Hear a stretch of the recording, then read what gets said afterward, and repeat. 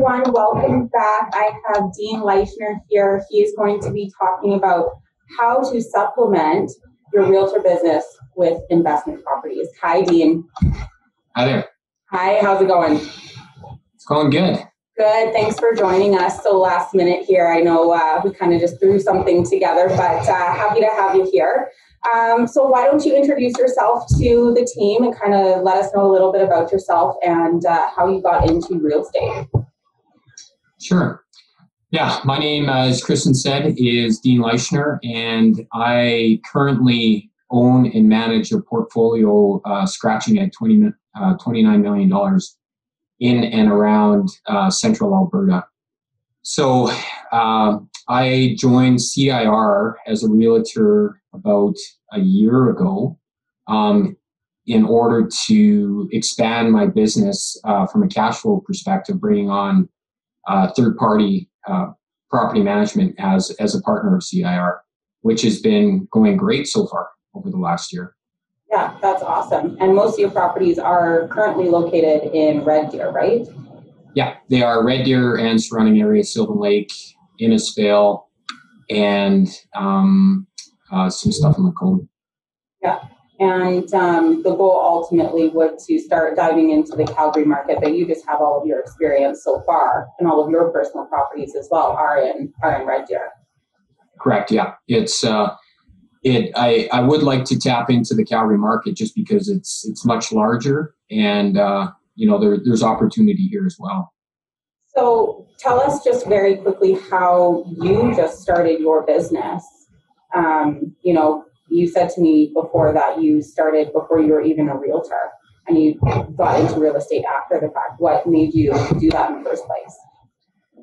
Yeah, great question. It's so in 2010 is when I opened my company, and it basically started off with one property. So I approached my dad and said, "Hey, Dad, I want to buy some property. Can you give me some money?" So he said, "Yeah." We bought the first one. We renovated it. It went great. Bought a second one. So we refinanced the first one, which I still have today. Bought a second one. Friends saw what I was doing. Were interested. Started the conversation with them. And they invested, and then friends of friends, and now close business acquaintances. And it's just kind of grown, exponentially over the last 10 years. I was working full time at WestJet 10 years ago, and that just got to be too much, trying to balance between two worlds. So quit there and went after real estate full time and haven't really looked back. And 2.5 years ago, I got my real estate license. And then, like I had mentioned, partnered with CIR a year ago. And that's allowed me to bring on about 100 additional units, which we call, third property stuff to me, because I have no ownership stake in it. But yeah, that's been going great as well. That's awesome. So when you're dealing with investors, how do you find a properly qualifying multifamily building for them?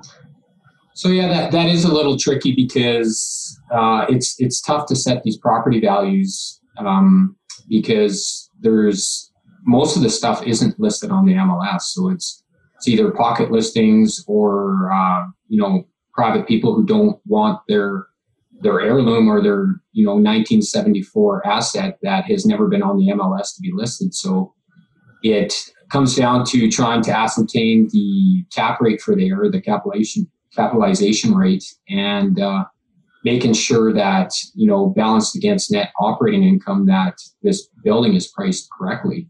And if it's not, informing the seller that their price is wrong.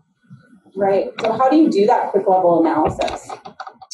So that analysis is basically done by ascertaining the net operating income of the structure. So all the free cash after all the bills are paid, excluding mortgage. So all utilities and property tax and all of that. And then you divide it by the cap rate for the area, which usually is set. It's set by a bunch of different things. So it's set by institutions. It's set by recent sales of the buildings. It's set by the appraisal industry.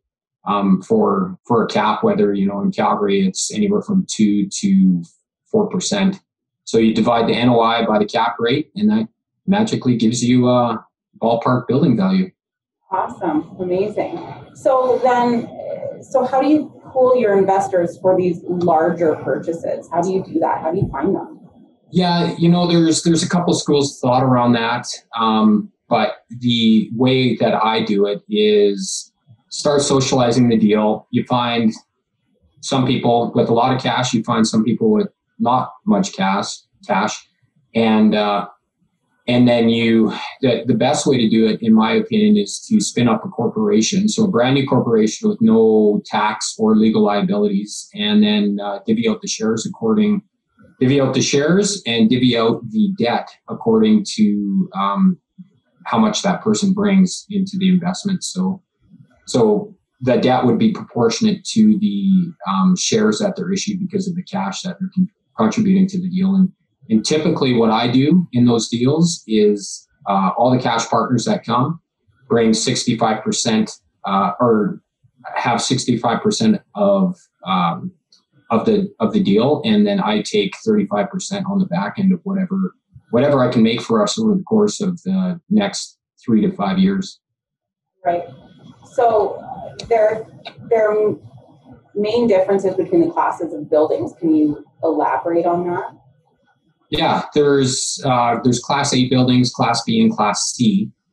In my opinion, Class C are the best buildings to buy, even though they're the oldest and they're the most amount of work. But there's the biggest potential for uplift on those buildings. So a Class C building would be something, in a, not a war zone area, but a rougher part of town that is probably 1960s, 1970s vintage that has issues with the tenants or issues with maybe not the major mechanical systems, but could use some spruce up in the common areas and spruce up in the tenant units. So that's kind of a Class C. And then a Class A would be, an immaculate building in a great area of town that's pulling top rents, and then, be somewhere in the middle between those two. Right.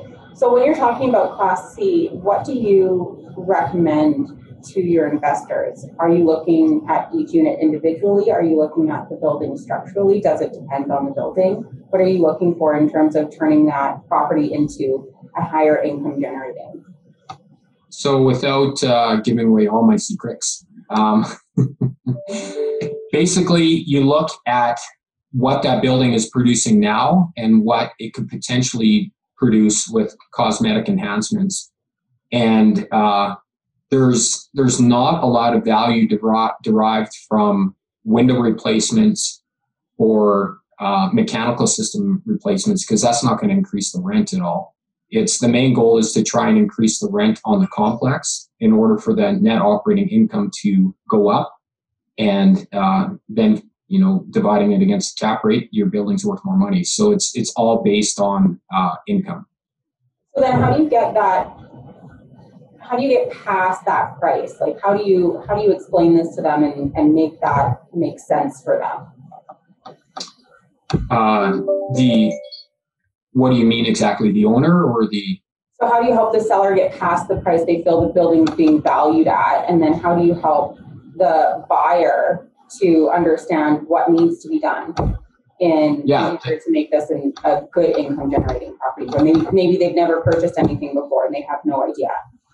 Yeah, that's a great question. So as a realtor, it's basically understanding how these buildings operate and producing a profit and loss statement, if one isn't already available, to show the seller exactly what this building is producing and how it's valued according to the bank and how it's valued according to an appraiser.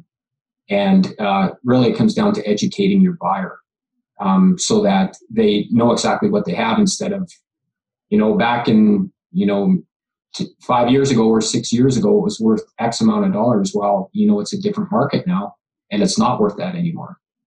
So it comes down to properly educating your buyer, or properly educating the buyer and the seller. Exactly. So if someone wants to get a hold of you for more information or just wants help with maybe they have a buyer or a seller, what's the best way to get a hold of you? Yeah, they can get a hold of me through my CIR address, or they can call me directly. Do you want my phone number? Or?